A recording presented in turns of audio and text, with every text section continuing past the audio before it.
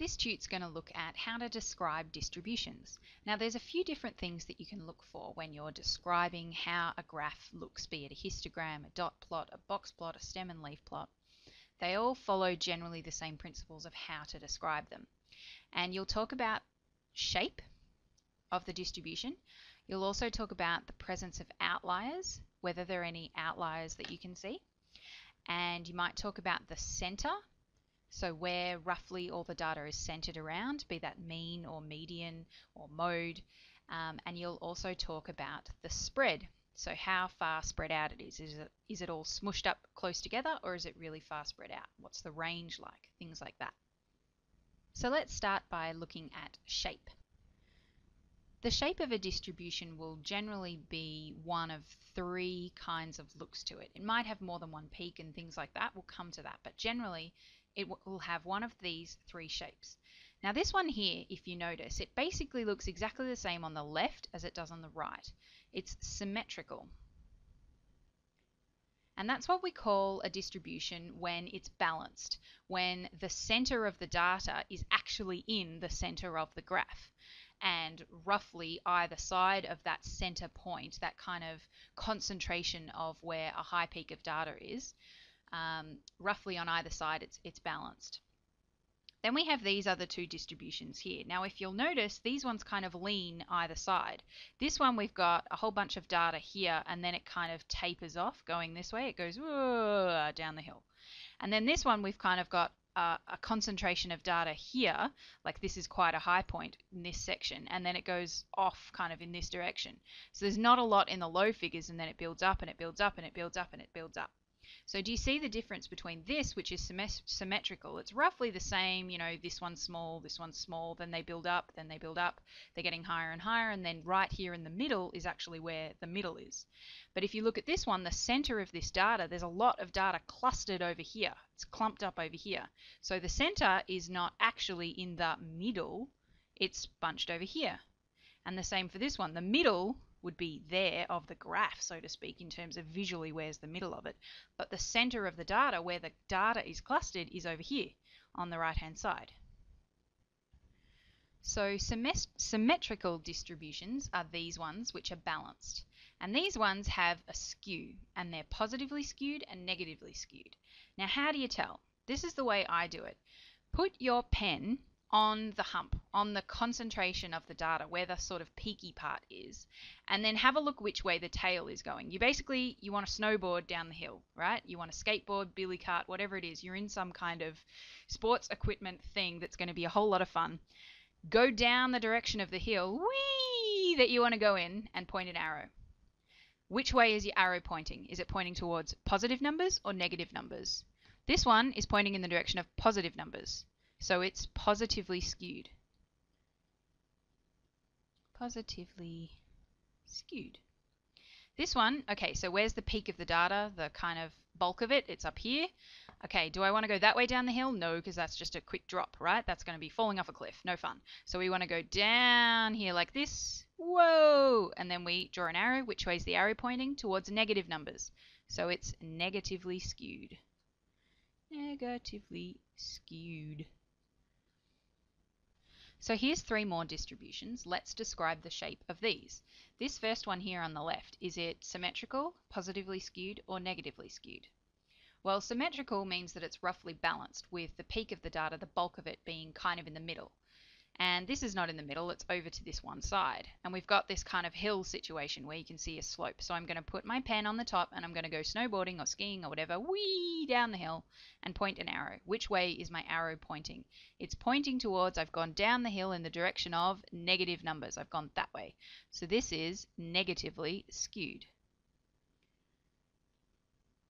And when I say positive numbers, negative numbers, which way you're pointing, I mean when you draw a number line, or you draw not a number line, a scale, and you're putting numbers along here. If you've got 0 in the center, 1, 2, 3, 4, the numbers increase positively this way, and the -1, -2, -3. This is what I'm talking about. On a number scale, on a number line, positive numbers go that way and negative numbers go that way. So that's what I'm talking about with this going down the hill, which way is the arrow pointing. This one here, what's the shape? It's symmetrical, right? Because it's roughly balanced either side, and it's all kind of even. It looks nice and neat. It looks the same on either side. That makes it symmetrical. This one here, what is it? Well, it looks kind of like this, but the opposite way. So of course, put our pen on the top here. We go wee down the hill. We don't want to go off the cliff way. You go down the long side of the hill, the fun way. Which way is your arrow pointing? It's pointing towards positive numbers, so it's positively skewed. In case you're wondering why I'm saying do this skiing thing instead of just looking at the numbers, I find a lot of my students have found it a little bit tricky when you just look off because, for example, this one, we know, we've worked it out already, this is negatively skewed, right? But if you look at the data, it kind of looks like the data is clumped towards positive numbers. It's really tempting to think because the data is climbing this way, that it might be positively skewed because we're going in a positive direction. But don't be fooled. Don't think about climbing and which way the data is climbing. Again, over here, the cluster looks like it's towards negative numbers. So it's really tempting to think that this is negatively skewed. And so this is where a lot of confusion comes up. But you can't go wrong if you think to yourself, wee down the mountain, right? So always put your pen on the top, do something fun, going down the mountain, whatever it happens to be, snowboarding, whatever. Which way is the arrow pointing? That's the direction you want to be going in. This is negatively skewed. This, fun on the mountain, down in the billy cart, which way is my arrow pointing?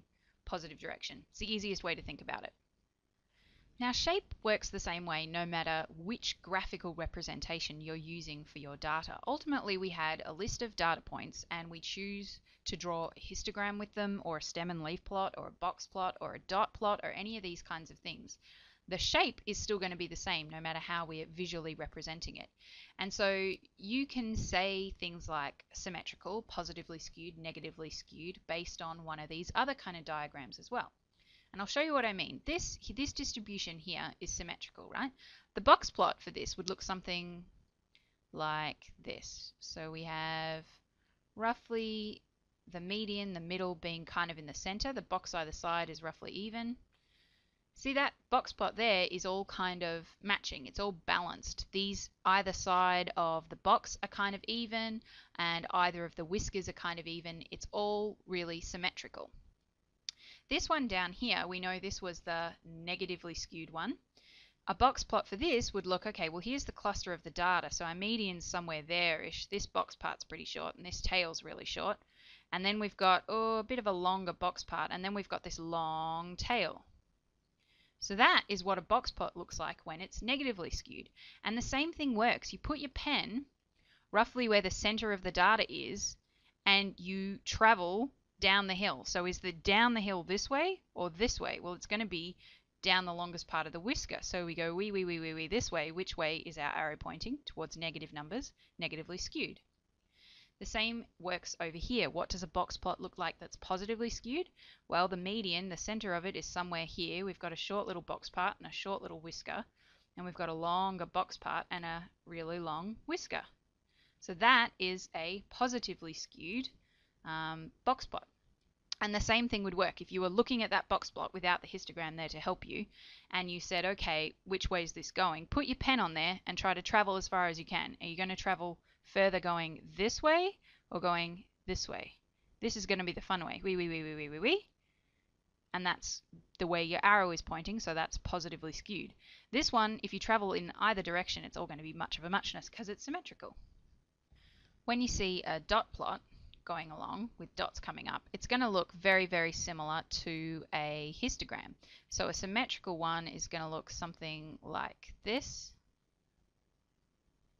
It's basically the histogram, but just without the boxes drawn around the dots. We've actually just got a dot for each one of these, each frequency of this data point, right?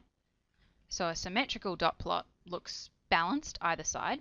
A negatively skewed dot plot looks like a whole heap of dots skewed to one side of it, and then them tapering off in one of the other directions, like this. And again, put your pen on the top of the hill and go sliding down the hill and point your arrow. A dot plot that is positively skewed, again, cluster of dots around a particular peak, and then tapering off going in one direction. Same way to work it out. Put your pen on the top of the hill, fun way down the hill, point an arrow, which way is it pointing? And of course, shape works the same for a stem plot, a stem and leaf plot. So we're used to seeing them like this. There's some numbers here, 1, 2, 3, 4, something like that. And there's a cluster of data in the, just drawing that up for you. This is a symmetrical stem and leaf plot. And as you can see, we've got the bulk of the data, because there's more numbers sitting against this number 3. The bulk of the data is in the middle here, and then it's kind of balanced each side. It kind of follows that trend. If you look at it sideways, just tilt your head, bear with me, it's kind of the same shape here. It's like this little teepee tent thing, right? It kind of all goes up the hill and then it goes down the hill. So it works the same way, and this would be symmetrical. What about for a negatively skewed one? Your cluster of major numbers, where the most data points are, is going to be up near the top somewhere. Like this here, we've got the bulk of the data up the top, and then it tapers off going down towards negative numbers, going towards lower numbers. So this is negatively skewed. What about for the positively skewed?